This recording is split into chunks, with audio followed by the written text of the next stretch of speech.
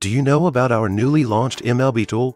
It is a pro tool for MLB, supporting adding keys for Audi, Porsche, Volkswagen, Lamborghini, Bentley, and other MLB vehicle models. In the last video, we showed you how to use MLB Tool plus Key Tool Plus. Today, we'll continue using the Audi A4L as an example to walk you through the entire process of using MLB Tool plus VVDI2. So without further ado, let's dive in and unlock the secrets of MLB Tool. Ready? Let's roll!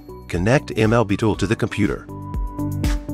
Put the key on the identification area of MLB Tool, then enter the MLB software for operation. Note that the original car key has already been connected to the MLB cable. If they are not connected, the original car key needs to be placed on the identification area, and you need to identify the key.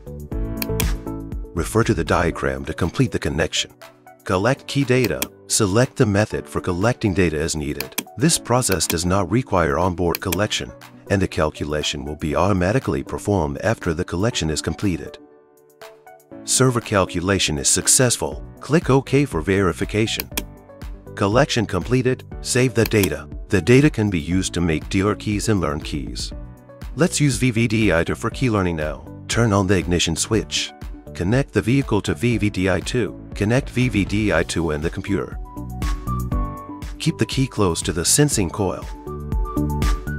Open VVDI2 software and select the corresponding vehicle model, Audi.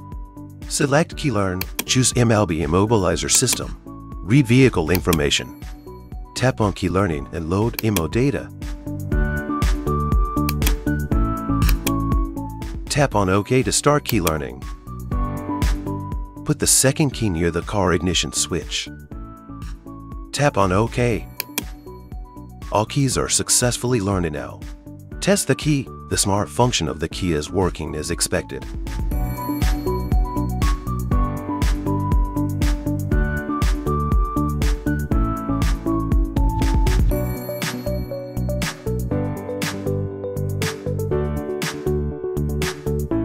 Thanks for watching. Hope you found this tutorial informative and helpful.